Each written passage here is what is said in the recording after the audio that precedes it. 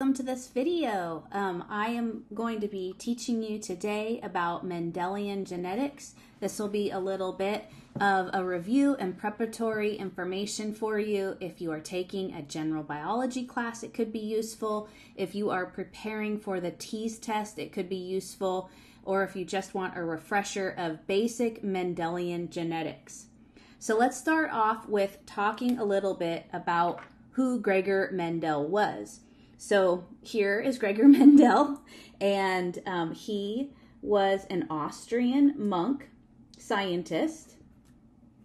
So Gregor Mendel, an Austrian monk.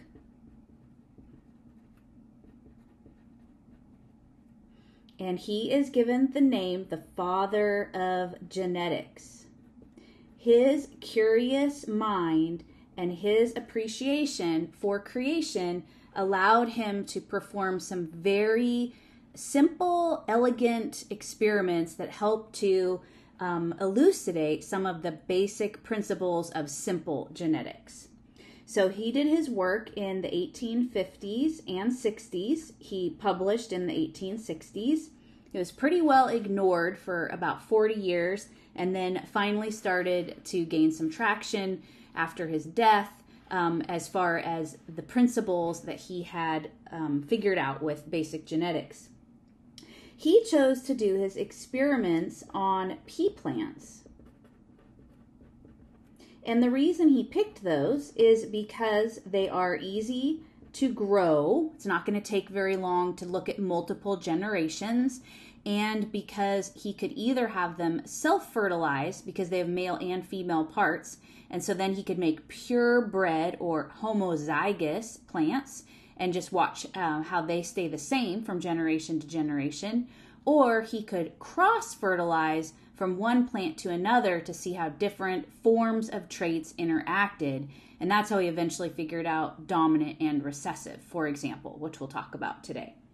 So he experimented on pea plants to learn how some traits are inherited.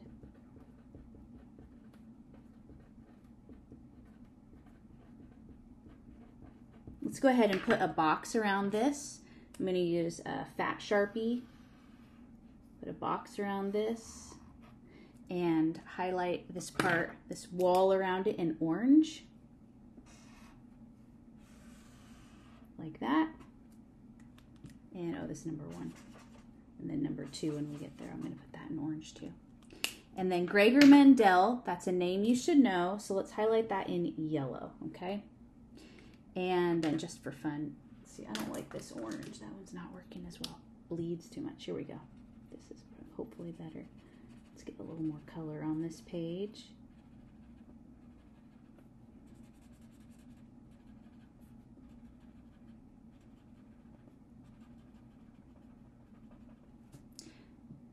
So again, I want to reiterate that what Mendel was so good at was looking at simple inheritance patterns, and pea plants were really good for that.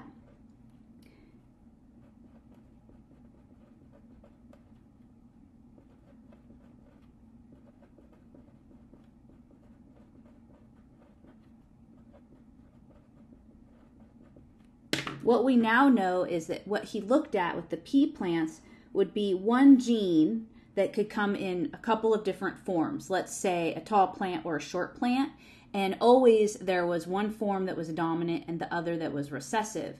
We now know that there are vastly more complex patterns of inheritance, but you got to start somewhere, right? So any student that's wanting to learn basic genetics needs to start with understanding the difference between a simple dominant and recessively inherited trait like pea plants show with many of their characteristics. So Mendel purposely chose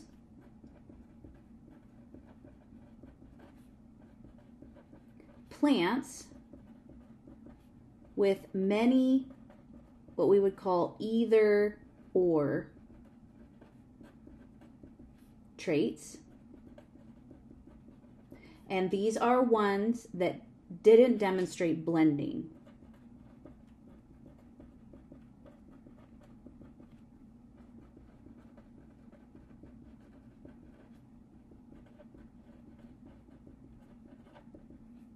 So examples of that would be if you've taken genetics, you'll have heard things like codominant, right? That's when both forms of a gene get to be equally expressed. And what Mendel looked at did not talk about blending. Now we do know there are genes that can be like that. For example, blood typing can be like that. But that's not what Mendel was studying. So we're not talking about any of those other more complex things today. So ones that don't demonstrate blending of traits. And these plants then that he had are called a few different names actually. So one is true breeding, and another term would be purebred, means the same.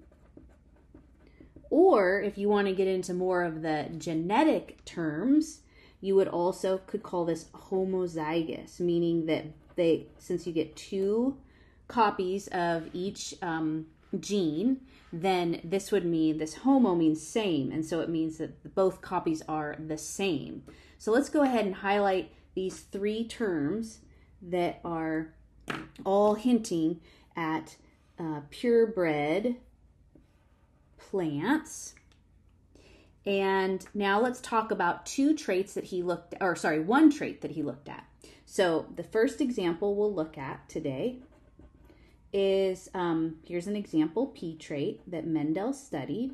He looked at seed form. So when the plant grew up and produced seeds, he could look at the seeds and very clearly see if they were round or wrinkled. And because this is an either or kind of thing, they never were like halfway between round and wrinkled.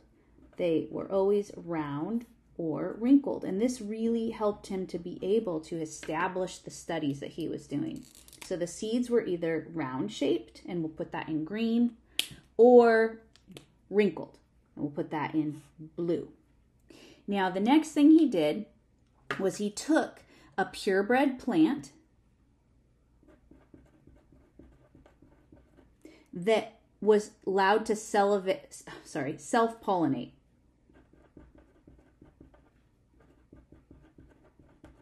This was another reason why he wanted to use pea plants, because allowed to self-pollinate. So the purebred plants were allowed to self-pollinate. What that means is that some plants, and pea plants are one of these, they have both male and female parts on them. So a purebred plant that makes round seeds could make sperm to fertilize its own eggs, and all of the offspring are going to be the same. So the purebred results are all the offspring look just like their parents.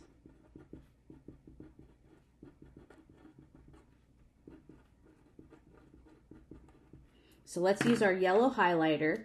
Here's a term you're going to need to know, again, this word purebred. You're also going to need to know what self-pollinate means. And remember, that's when, if the round seeds, they make their own sperm that fertilize their own eggs, so therefore all of their offspring are going to be round seeds. And a purebred wrinkled seed plant will do the same. It will make sperm that fertilize its own eggs, and then all of the offspring will have wrinkled seeds. So this is what happens when purebred plants are allowed to self-pollinate. And then let's go ahead and highlight this word purebred again as it's coming up. And then the word phenotype is a good one for you to know. The phenotype is the physical appearance of the organism. So the phenotype of these offspring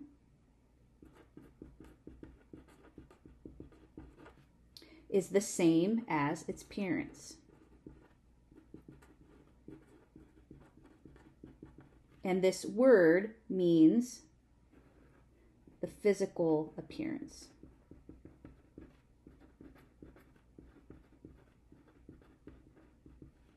So when you think about some terms that you need to know when you prepare for a basic genetics test or the TEAS exam, you should know, I'll put them down here, Gregor Mendel, the father of genetics. You should know that these three words all mean that the offspring all look the same as the parents. So purebred, if they self-pollinate, true breeding, and homozygous. These three words mean roughly the same thing.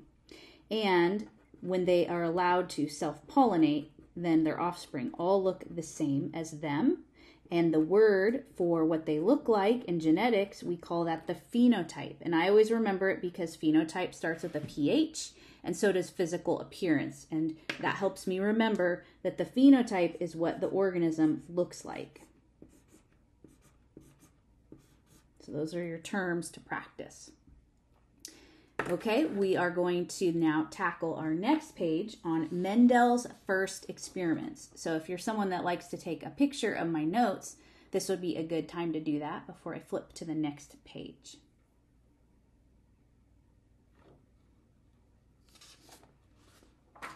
Okay, so then let's talk about Mendel's first experiments, and we will run into yet more terminology to help you become more comfortable with.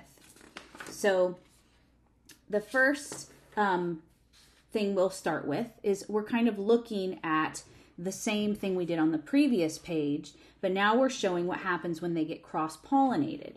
So let's say that this was a plant with phenotype round seeds. And you wouldn't know this just by looking at them, right? The round seeds would just look round to you, but I'm going to tell you that when we did this parental cross, so parental generation, let's start with purebreds, okay? Just like Mendel did. So he started with purebred, or remember I said you can call this homozygous parents. And then he took the plant that has round seeds, and it's a purebred, and then he cross-pollinated. Now, I just love to imagine how careful he was. He used a tiny little paintbrush, and he took the male part of the plant, so just brushed some of the pollen from the anthers on the pea plant, and then he would brush them onto the stigma, or the female part of another pea plant. So that's what we mean when we say cross-pollinated. He took a purebred round seed plant and crossed it with a purebred wrinkled. And then that he would get seeds and then plant them. So seeds would be produced because of that cross in the female plant, and then he would grow those up to see what kind of seeds they produced. And so let's go ahead and highlight round with green and wrinkled with blue like we did on the previous page. And then here's a new word for you, cross-pollinated. So it basically just means he crossed this plant with this plant. And this first cross, whenever you're doing a genetics experiment, the first one you're studying is called the parent generation. And a cross, like I said, so he's taking the sperm from one and putting it on the stigma of the other plant. And his result was that all of the offspring in what's called the filial or family or first generation, F1 generation, were all forming round seeds. So the result, all offspring formed round seeds. Wow, right? Not a single wrinkled among them. So this was the first principle that famous Gregor Mendel proposed, and that is with these simple kind of genetics inheritance, there's something called the law of dominance. So Mendel learned that in simple inheritance, one form of a trait is always dominant And so that's another term for you.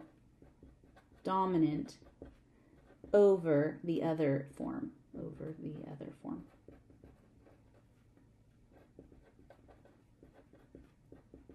And that other one is called recessive then.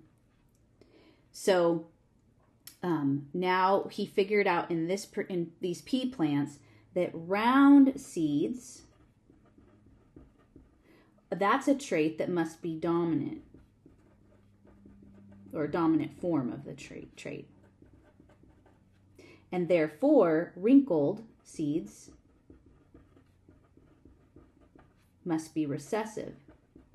And in fact, if he didn't know yet, then he might think we'll never see the wrinkled seeds again because they are completely hidden by the dominant form. So let's go ahead and highlight some of these new terms. Dominant, recessive over here, and then law of dominance is that in simple inheritance you have one that's dominant over the other form. And then filial, one generation, these are the offspring that came from that original parent cross of whatever it is you're studying, whatever trait and whatever the genotypes are, genetic makeup of those.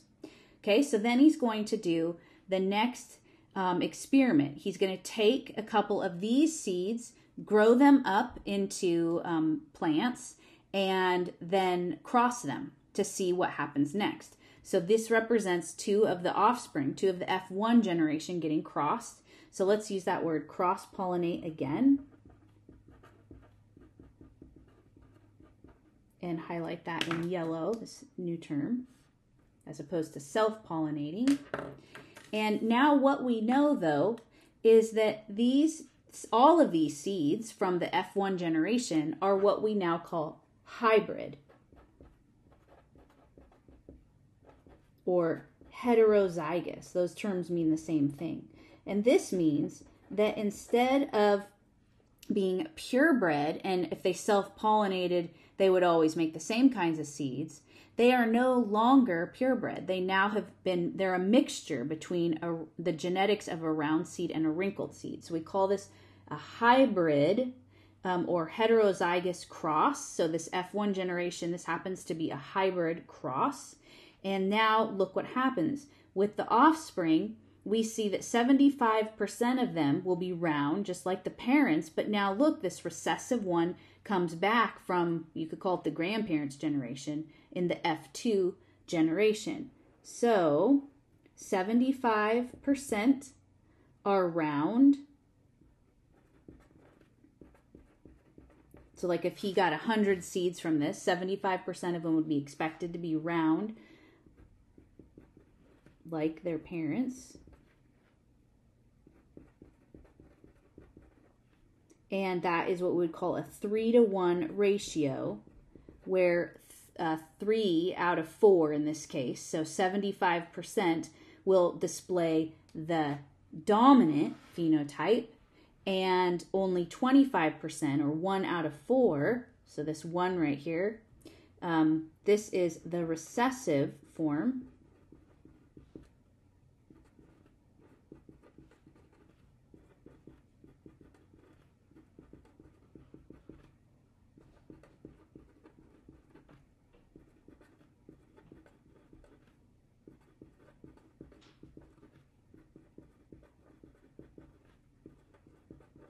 It shows up again when the hybrid parents were crossed.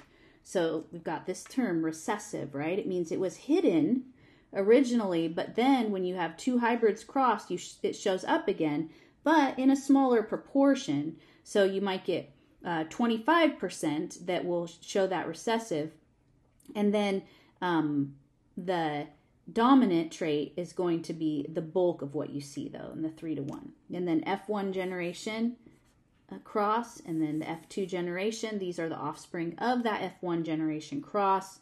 And then hybrid or heterozygous means that the organism has two forms of the gene in its genetic makeup. So in this case, we're crossing a round with a wrinkled, or sorry, it was two rounds,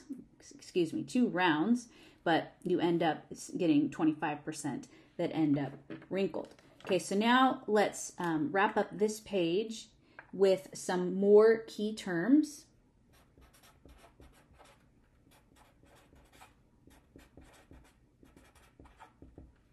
So we've got filial and the F1 generation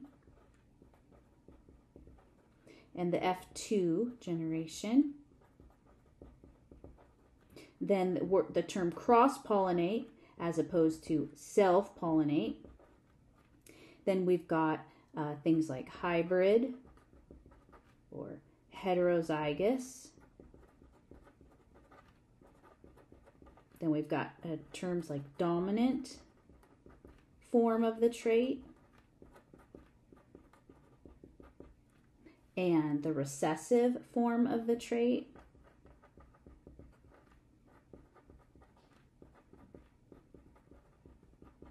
And then I'd like you to know the result of this hybrid cross. Whenever you do this hybrid cross like this, where they're no longer purebreds, then you would expect, and it's simple dominance like this, you would expect a 3-to-1 ratio. And that's a question that you could get asked on a genetics test for sure. Okay, so I'm gonna just about done to wrap up this video, and I will do a part 2 where then I start using Punnett squares and I compare monohybrid and dihybrid crosses. If you want to watch that one, it will be part 2. The other thing I wanted to say as I'm wrapping this video up is that next Tuesday, so this is June of 2023, I'm going to be doing a live webinar for a company called Archer Review. They help students prepare for the T7, and I'm going to be going through all of these basic genetics and including this part 2 of the video. So maybe I'll see you there. And otherwise, oh, and you can find more of my stuff at sciencewithsusanna.com. It's spelled like this, science. So if you found my YouTube channel, my website is, I think, a lot better organized for students, that you can find what it is that you want. And I also have a lot of study resources that you can use as you study along. And the handouts are all available there too. Okay, I'll see you in the next video.